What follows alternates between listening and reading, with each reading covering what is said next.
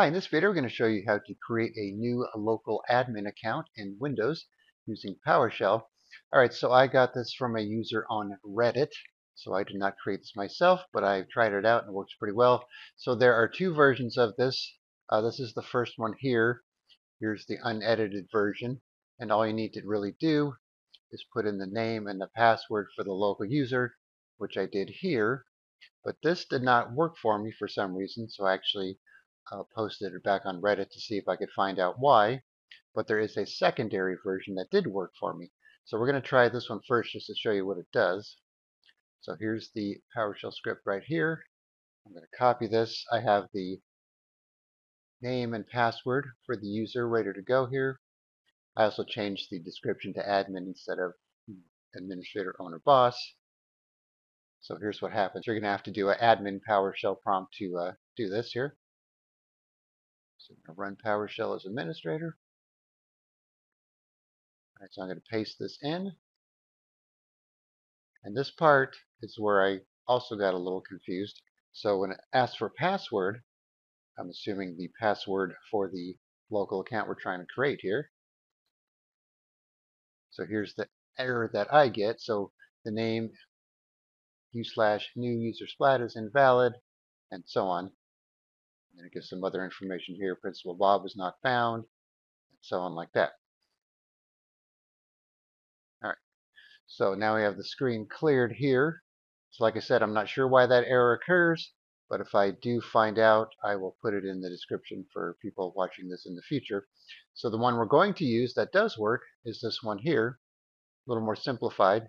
So I did change the username and password here. I just changed the password to password. Obviously, you're going to want something a little more complex than that, and it's going to be added to the administrators group.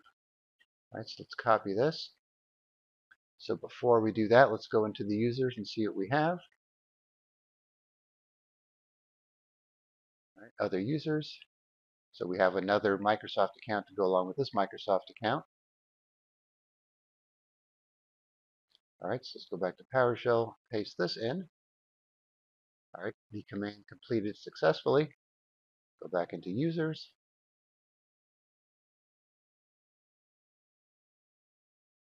Other users. So now we have Steve, who is an administrator with a local account. All right, so now we're going to try logging in as Steve and see what happens.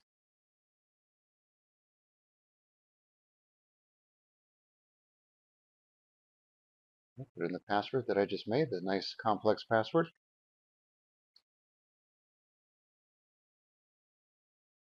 All right, so of course it's going to have to do the new user profile setup since it's the first time logging on. So I will pause it and be back when this step is complete since this takes a few minutes. All right, so it's going to want to go through all this stuff for privacy. I always turn everything off because Microsoft doesn't need to know what they don't need to know. All right, so now we have our desktop here with Steve with the local account. We go into File Explorer, C drive, users. There's his user account folder there as well. You can see the other Microsoft accounts. All right, so let me log off Steve here. We'll go back to the other account.